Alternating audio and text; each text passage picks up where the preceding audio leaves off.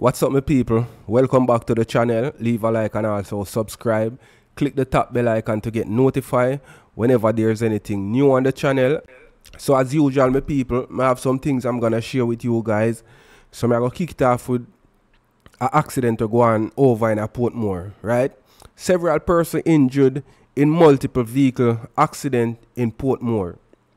Several persons were injured in a motor vehicle accident at the Passage Fort Drive and Newland Road intersection in Portmore this evening. A number of persons were reportedly rushed to hospital. So yesterday this happened, my people. The incident, which happened at approximately 7:30 p.m. and involved a minibus and at least 3 motor cars, has caused traffic congestion in the area. Emergency service are now on the scene. So people, wanna take time and drive. You see me I say? And them time at night, a rush hour. You see me? A lot of vehicles up on the road.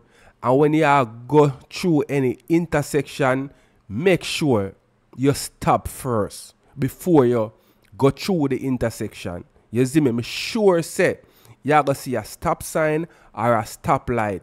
Stop before you proceed. And if you see a vehicle at the intersection before you, give the vehicle the right of way. After the vehicle, drive, then you after. Seeing? So let me know what you're thinking in the comment section, people.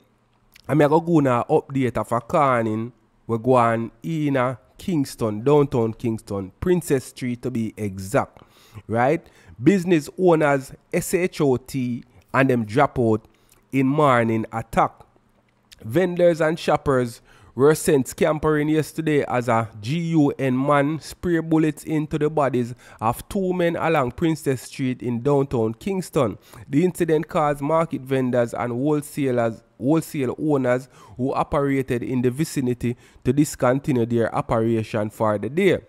According to police reports, about 11 a.m., 41-year-old Everett Killikilly Scott and 55-year-old Roland Grabberman Hilton were in their business place when they were in a dispute with a man. Shortly after the dispute was quelled, another man entered the business place. Everett and Hilton allegedly accosted the individual with cutting weapons, and the individual opened fire, hitting both men.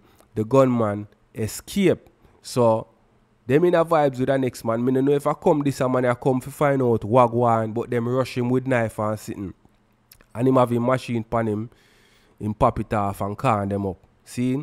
While one vendor was saddened by Hilton's death, the incident hampered his business. I came out from early this morning because although some Mondays slow, today start good. I sold some goods, but I still have a lot more things here to sell, he said.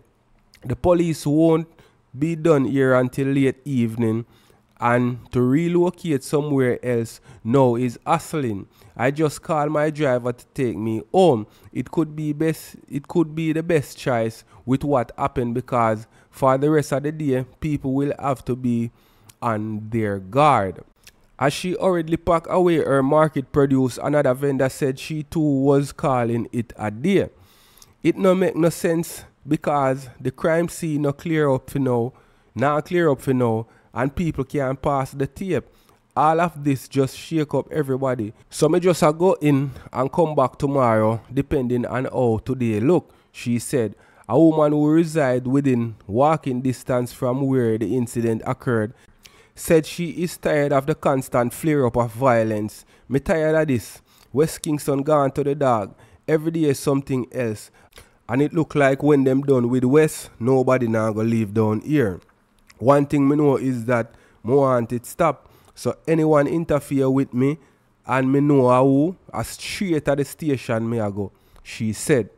So just leave your comment in the comment section, my people, and we are going to move on to an update and a situation we go on last night, you see me, in a St. James, one place named Salt Spring. It happened in the vicinity of Salt Spring and Flower Hill. Right? 9-year-old boys, SHOT, and them drop out, my people. The father of one of the 2 9-year-old boys who were SHOT and KILL by GUN men while traveling in a taxi from school yesterday in St. James said he saw the bullet-riddled car pass him and he started having belly pains. I just knew my son had been SHOT, said the father of Justin Perry, a student of Chetwood Primary School. Justin's schoolmate, Natural Life Smith, and a man who up to press time remained unidentified was also KILL. The incident occurred in Flower Hill about 6 p.m. The father said that there were omens of tragedy up to Monday. He said that his soul had been scratching him for days, something in Jamaican folklore that signifies death. He also said he dreamt that a bar had been shot up by gunmen.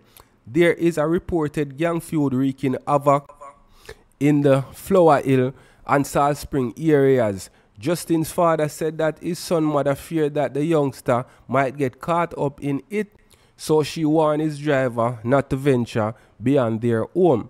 My son's mother warned the driver not to take him up the road because war up there, Justin's father told reporters. Justin resided at Repasture and Natural Life live at Bucktoe Lane in Salt Spring community. Reports are that they were traveling in the back of the vehicle on their way home when the driver picked up a male passenger who seemed to have been the attacker's target. The gunman fired SHOTs into the car, hitting the male passenger several times. He died on the spot. The boys were pronounced dead at the Cornwall Regional Hospital. Justin was a brilliant student who gave no trouble, good behaving boy, and a student. Deep inside, everything inside me is gone, said the teary-eyed father. According to him, the driver has been transporting his son for the last 4 years. He is known to transport school children in the community and private charter. The killings followed 4 DEATH in the last 2 weeks in the area. The police believe the deaths are gang-related. Jano Star, RIP to them two youth there, and condolences to the family. I don't know what the man do if you get caught up and drop out. You see me? So we are going to move on to Clarendon and our people. Clarendon man fatally SHOT while on utility pole. The police have confirmed that Kevin Coogan Mitchell was SHOT DEAD in Lionel Town Clarendon while making an illegal connection on a utility pole on Sunday.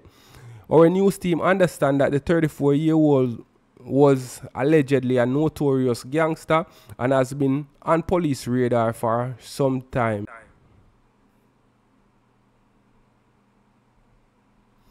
They theorize he was cut down by his criminal rival. The police say Mitchell was a top brass member of a gang which has played an integral role in the upsurge of crime and gang violence in Lionel Town and its environs. He was also the target of several police intelligence led for his alleged involvement in gang and other criminal activities and being in possession of prohibited weapons. It is reported that the deceased was SHOT several times in the upper body and head. While on the utility pole, he was taken to hospital by the police where he was pronounced. So guys, let me know what you think. Subscribe to the channel if you're not already a subscriber. And here we go on, people. Like up the video, please and thanks. Like up the video, people. So bless up on yourself. That's all I have to share with you guys in the morning. Yeah. Thanks for watching. Like, subscribe. You know what I mean? Do the right thing. So bless up on yourself, people.